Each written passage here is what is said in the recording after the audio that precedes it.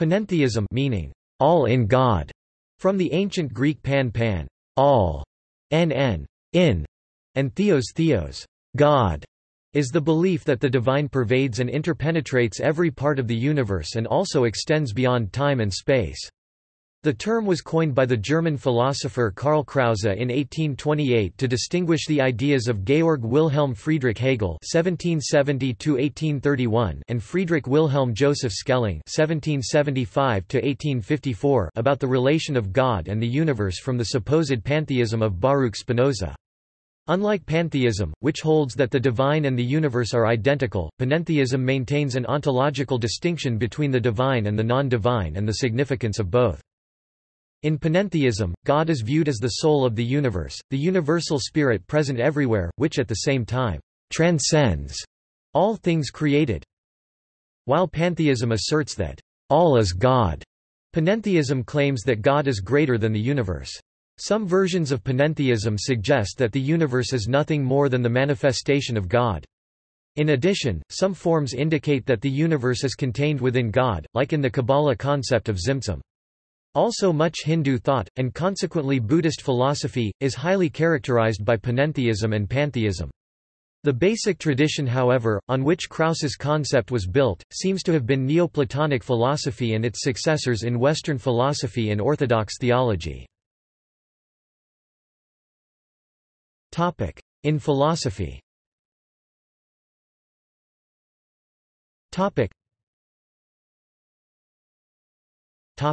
Ancient Greek philosophy. The religious beliefs of Neoplatonism can be regarded as panentheistic. Plotinus taught that there was an ineffable transcendent God, the One, to n of which subsequent realities were emanations. From the One emanates the divine mind, nous and the cosmic soul, psyche. In Neoplatonism, the world itself is God, according to Plato's Timaeus 37. This concept of divinity is associated with that of the logos which had originated centuries earlier with Heraclitus c. 535–475 BC. The logos pervades the cosmos, whereby all thoughts and all things originate, or as Heraclitus said, "He who hears not me but the logos will say, all is one." Neoplatonists such as Iamblichus attempted to reconcile this perspective by adding another hypostasis above the original monad of force or dunamis. This new all-pervasive monad encompassed all creation and its original uncreated emanations. Modern philosophy. Baruch Spinoza later claimed that whatsoever is in God, and without God nothing can be, or be conceived.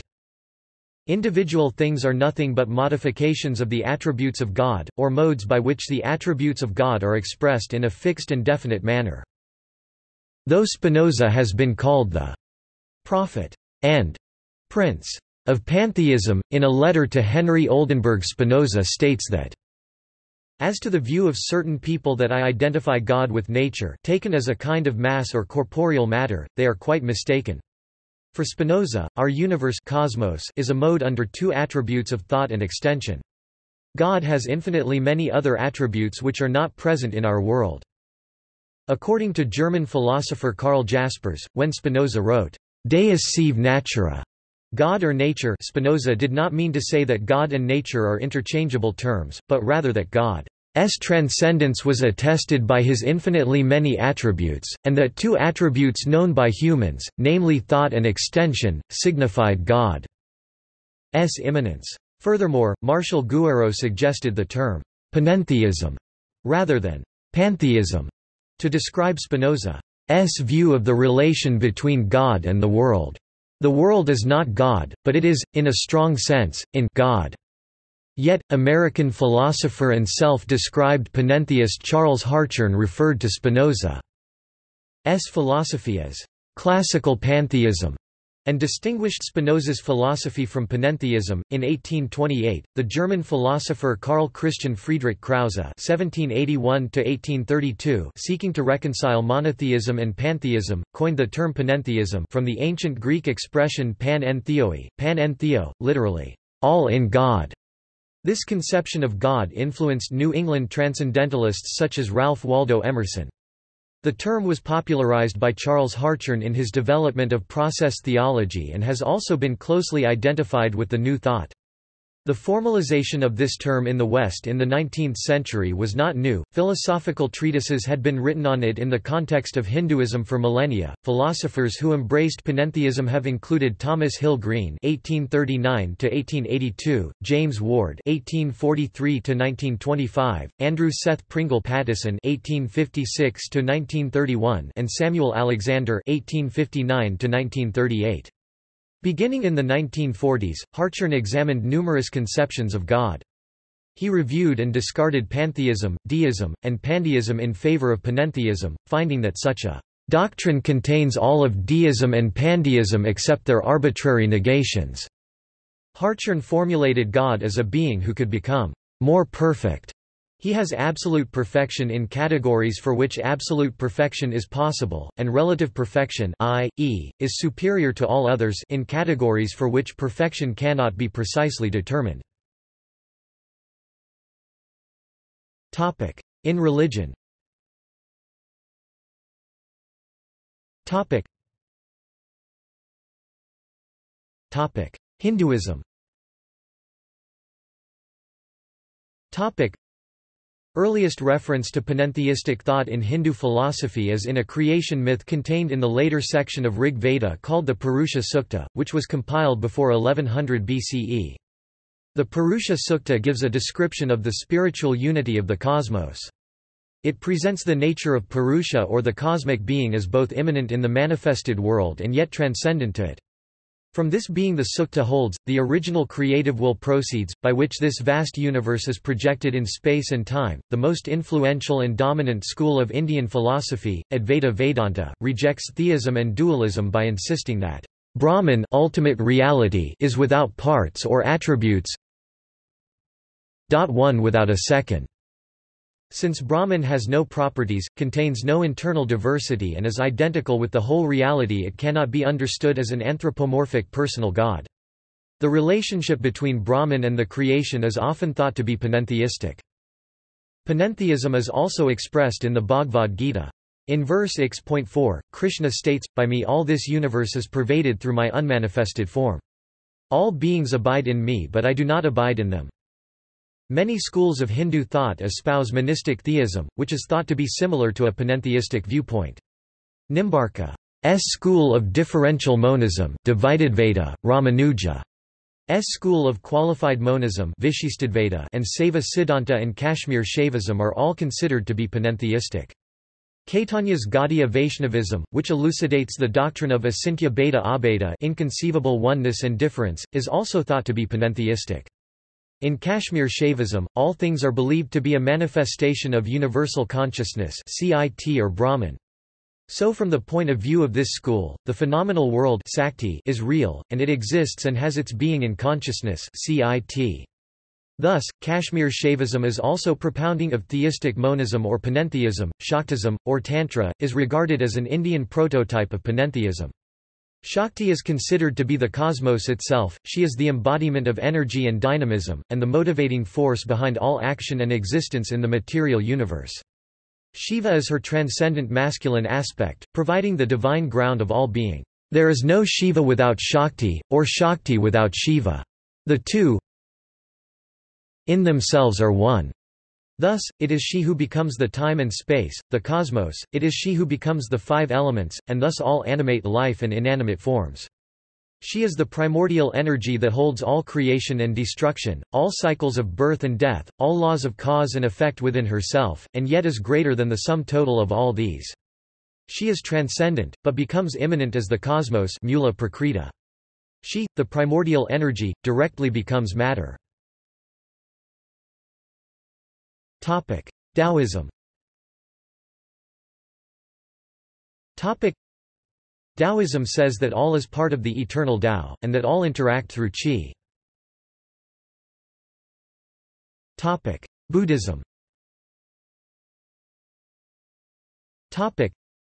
The Reverend Zen Master Soyen Shaku was the first Zen Buddhist abbot to tour the United States in 1905–6. He wrote a series of essays collected into the book Zen for Americans. In the essay titled, The God Conception of Buddhism, he attempts to explain how a Buddhist looks at the ultimate without an anthropomorphic God figure while still being able to relate to the term God in a Buddhist sense. At the outset, let me state that Buddhism is not atheistic as the term is ordinarily understood. It has certainly a God, the highest reality and truth, through which and in which this universe exists. However, the followers of Buddhism usually avoid the term God, for it savors so much of Christianity, whose spirit is not always exactly in accord with the Buddhist interpretation of religious experience. Again, Buddhism is not pantheistic in the sense that it identifies the universe with God. On the other hand, the Buddhist God is absolute and transcendent. This world, being merely its manifestation, is necessarily fragmental and imperfect. To define more exactly the Buddhist notion of the highest being, it may be convenient to borrow the term very happily coined by a modern German scholar, Panentheism, according to which God is pan-kai-en, all in one, and more than the totality of existence. The essay then goes on to explain, first utilizing the term God for the American audience to get an initial understanding of what he means by Panentheism, and then discusses the terms that Buddhism uses in place of God, such as Dharmakaya, Buddha or Adibuddha, and Tathagata. Christianity. Panentheism is also a feature of some Christian philosophical theologies and resonates strongly within the theological tradition of the Orthodox Church. It also appears in process theology. Process theological thinkers are generally regarded in the Christian West as unorthodox. Furthermore, process philosophical thought is widely believed to have paved the way for open theism, a movement that tends to associate itself primarily with the evangelical branch of Protestantism, but is also generally considered unorthodox by most evangelicals. Eastern Orthodoxy. In Christianity, creation is not considered a literal part of God, and divinity is essentially distinct from creation, i.e., transcendent. There is, in other words, an ineradicable difference between the uncreated i.e., God and the created i.e., everything else. This does not mean, however, that the creation is wholly separated from God, because the creation exists in and from the divine energies. In Eastern Orthodoxy, these energies or operations are the natural activity of God and are in some sense identifiable with God, but at the same time the creation is wholly distinct from the divine essence. God creates the universe by his will and from his energies. It is, however, not an imprint or emanation of God's own essence, the essence he shares pre-eternally with his Word and Holy Spirit. Neither is it a directly literal outworking or effulgence of the divine, nor any other process which implies that creation is essentially God or a necessary part of God. The use of the term panentheism to describe the divine concept in Orthodox Christian theology is problematic for those who would insist that panentheism requires creation to be part of God. God is not merely creator of the universe, as his dynamic presence is necessary to sustain the existence of every created thing, small and great, visible and invisible. That is, God's energies maintain the existence of the created order and all created beings, even if those agencies have explicitly rejected him. His love for creation is such that he will not withdraw his presence, which would be the ultimate form of annihilation, not merely imposing death, but ending existence altogether. By this token, the entirety of creation is fundamentally good in its very being, and is not innately evil either in whole or in part. This does not deny the existence of spiritual or moral evil in a fallen universe, only the claim that it is an intrinsic property of creation. Sin results from the essential freedom of creatures to operate outside the divine order, not as a necessary consequence of having inherited human nature. Panentheism in other Christian confessions. Many Christians who believe in universalism, mainly expressed in the Universalist Church of America, originating, as a fusion of Pietist and Anabaptist influences, from the American colonies of the 18th century, hold panentheistic views of God in conjunction with their belief in apokatastasis, also called universal reconciliation. Panentheistic Christian Universalists often believe that all creation subsistence in God renders untenable the notion of final and permanent alienation from him, citing scriptural passages such as Ephesians chapter 4 verse 6, God is over all and through all and in all, and Romans chapter 11 verse 36, from God and through him and to him are all things, to justify both panentheism and universalism. Panentheism was also a major force in the Unitarian Church for a long time, based in part on Ralph Waldo Emerson's concept of the over-soul. From the synonymous essay of 1841, panentheistic conceptions of God occur amongst some modern theologians. Process theology and creation spirituality, two recent developments in Christian theology, contain panentheistic ideas. Charles Hartshorne (1897–2000), who conjoined process theology with panentheism, maintained a lifelong membership in the Methodist Church but was also a Unitarian. In later years he joined the Austin, Texas, Unitarian Universalist congregation and was an active participant in that church. Referring to the ideas such as Thomas Ord's theocosmocentrism 2010, the soft panentheism of open theism, Keith Ward's comparative theology and John Polkinghorne's critical realism 2009, Raymond Potgieter observes distinctions such as dipolar and bipolar. The former suggests two poles separated such as God influencing creation and it in turn its creator Bangert 2006-168, whereas bipolarity completes God's being implying interdependence between temporal and eternal poles. Marbanang 2011-133, in dealing with Whitehead's approach, does not make this distinction. I use the term bipolar as a generic term to include suggestions of the structural definition of God's transcendence and immanence, to for instance accommodate a present and future reality into which deity must reasonably fit and function, and yet maintain separation from this world and evil whilst remaining within it. Some argue that panentheism should also include the notion that God has always been related to some world or another, which denies the idea of creation out of nothing, creatio ex nihilo. Nazarene Methodist theologian Thomas J. Ord (1965) advocates panentheism, but he uses the word theocosmocentrism to highlight the notion that God and some world or another are the primary conceptual starting blocks for eminently fruitful theology. This form of panentheism helps in overcoming the problem of evil and in proposing that God's love for the world is essential to who God is. The Christian Church International also holds to a panentheist doctrine. Gnosticism. Gnosticism is a modern name for a variety of ancient religious ideas and systems prevalent in the 1st and 2nd century AD. The teachings of the various Gnostic groups were very diverse. In his Dictionary of Gnosticism, Andrew Philip Smith has written that some branches of Gnosticism taught a panentheistic view of reality, and held to the belief that God exists in the visible world only as sparks of spiritual light. The goal of human existence is to know the sparks within oneself in order to return to God, who is in the fullness or pleroma. Gnosticism was panentheistic, believing that the true God is simultaneously both separate from the physical universe and present within it. As Jesus states in the Gospel of Thomas, "I am the light that is over all things. I am all. Split a piece of wood, I am there. Lift up the stone, and you will find me there." This seemingly contradictory interpretation of Gnostic theology is not without controversy, since one interpretation of dualistic theology holds that a perfect God of pure spirit would not manifest himself through the fallen world of matter. Manichaeism, being another Gnostic sect, preached a very different doctrine in positioning the true Manichaean God against matter as well as other deities, that it described as enmeshed with the world, namely the gods of Jews, Christians and pagans.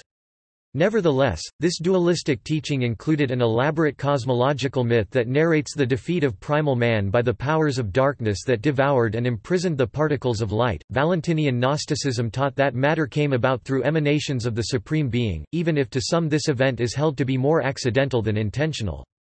To other Gnostics, these emanations were akin to the Sephirot of the Kabbalists and deliberate manifestations of a transcendent God through a complex system of intermediaries. Judaism. While mainstream Rabbinic Judaism is classically monotheistic, and follows in the footsteps of Maimonides c. 1135–1204, the panentheistic conception of God can be found among certain mystical Jewish traditions. A leading scholar of Kabbalah, Moshe Idel ascribes this doctrine to the Kabbalistic system of Moses ben Jacob Cordovero (1522–1570) and in the 18th century to the Baal Shem Tov c. 1700–1760, founder of the Hasidic movement, as well as his contemporaries, Rabbi Dov Ber, the Maggid of Mezrich, died 1772, and Menahem Mendel, the Maggid of Bar. This may be said of many, if not most, subsequent Hasidic masters. There is some debate as to whether Isaac Luria (1534–1572) and Lurianic Kabbalah, with its doctrine of Tzimtzum, can be regarded as panentheistic. According to Hasidism, the infinite Ein Sof is incorporeal and exists in a state that is both transcendent and immanent. This appears to be the view of non-Hasidic Rabbi Chaim of Volozhin, as well. Hasidic Judaism merges the elite ideal of nullification to a transcendent God, via the intellectual articulation of inner dimensions through Kabbalah and with emphasis on the panentheistic divine immanence in everything. Many scholars would argue that panentheism is the best single-word description of the philosophical theology of Baruch Spinoza. It is therefore no surprise, that aspects of panentheism are also evident in the theology of Reconstructionist Judaism as presented in the writings of Mordecai Kaplan (1881–1983), who was strongly influenced by Spinoza. Islam. Several Sufi saints and thinkers, primarily Ibn Arabi, held beliefs that have been considered panentheistic. These notions later took shape in the theory of Wahdat ul-Wujud, the unity of all things. Some Sufi orders, notably the Bektashis and the Universal Sufi movement, continue to espouse panentheistic beliefs. Nizari Ismaili follow panentheism according to Ismaili doctrine. Nevertheless, some Shia Muslims also do believe in different degrees of panentheism. Al-Qayyum is a name of God in the Qur'an, and which translates to the self-existing by whom all subsist. In Islam the universe cannot exist if Allah doesn't exist, and it is only by His power which encompasses everything and which is everywhere that the universe can exist. In Ayah al-Kursi God's throne is described as extending over the heavens and the earth, and He feels no fatigue in guarding and preserving them. This does not mean though that the universe is God, or that a creature like a tree or an animal is God, because those would be respectively pantheism, which is a heresy in traditional Islam, and the worst heresy in Islam, shirk polytheism. God is separated by His creation but His creation cannot survive without Him. In pre-Columbian America. The Mesoamerican empires of the Mayas, Aztecs as well as the South American Incas have typically been characterized as polytheistic, with strong male and female deities. According to Charles C. Mann's history book 1491, New Revelations of the Americas before Columbus, only the lower classes of Aztec society were polytheistic. Philosopher James Maffei has argued that Aztec metaphysics was pantheistic rather than panentheistic, since Teotl was considered by Aztec philosophers to be the ultimate all-encompassing yet all-transcending force defined by its inherent duality. Native American beliefs in North America have been characterized as panentheistic in that there is an emphasis on a single, unified divine spirit that is manifest in each individual entity. North American native writers have also translated the word for God as the Great Mystery or as the Sacred Other. This concept is referred to by many as the Great Spirit. Philosopher J. Baird Callicott has described Lakota theology as panentheistic, in that the divine both transcends and is immanent in everything. One exception can be modern Cherokee, who are predominantly monotheistic but apparently not panentheistic, yet in older Cherokee traditions many observe both aspects of pantheism and panentheism, and are often not beholden to exclusivity, encompassing other spiritual traditions without contradiction, a common trait among some tribes in the Americas. Sikhism. The Sikh gurus have described God in numerous ways in their hymns included in the Guru Granth Sahib, the holy scripture of Sikhism, but the oneness of the deity is consistently emphasized throughout. God is described in the Mool Mantar, the first passage in the Guru Granth Sahib, and the basic formula of the faith is Shri Guru Granth Sahib Ji, Ang 1 Sati Namu Karata Puraku Nirabau Niraviru Akala Marathi Ajuni Seba Garaprasadi Ik Oankar Satnam Kartaporak Nirbhau Nirvair Akalmorat Ajuni Sabhan Gurprasad. One primal being who made the sound OAN that expanded and created the world. Truth is the name. Creative being personified. Without fear, without hate. Image of the undying. Beyond birth, self-existent. By Guru's grace tilde. Guru Arjan, the fifth Guru of Sikhs, says, God is beyond color and form, yet her presence is clearly visible. Shri Guru Granth Sahib, Ang 74, and Nanak's Lord transcends the world as well as the scriptures of the East and the West, and yet she is clearly manifest. Shri Guru Granth Sahib, Ang 397.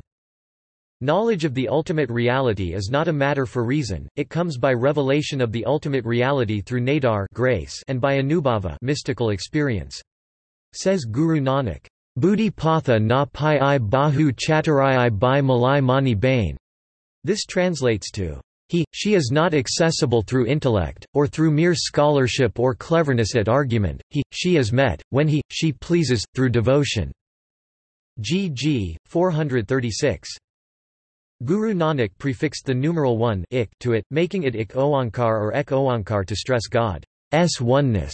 God is named and known only through his own immanent nature.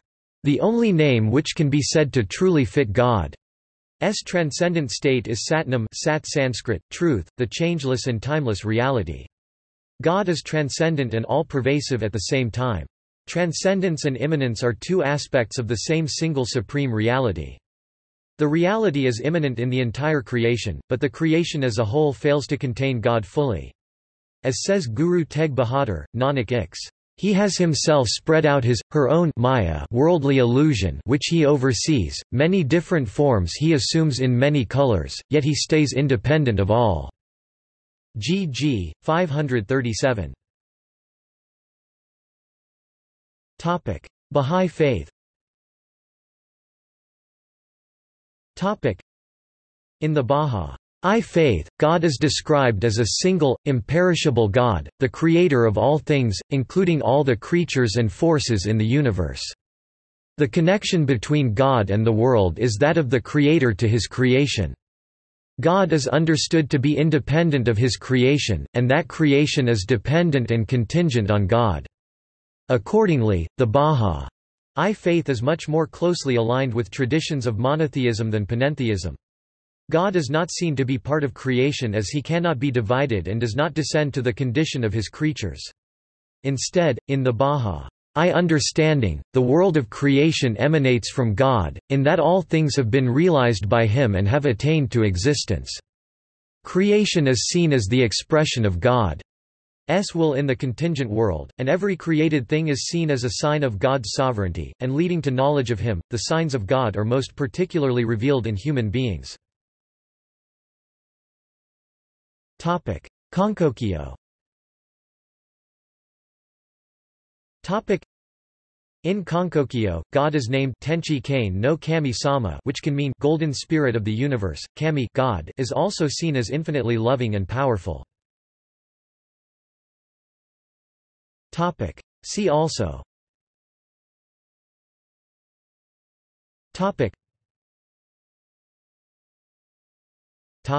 References.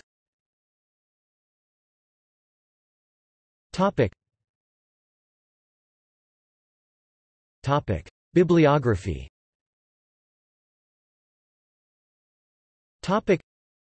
Ankur Barua. God's Body at Work, Ramanuja and Panentheism.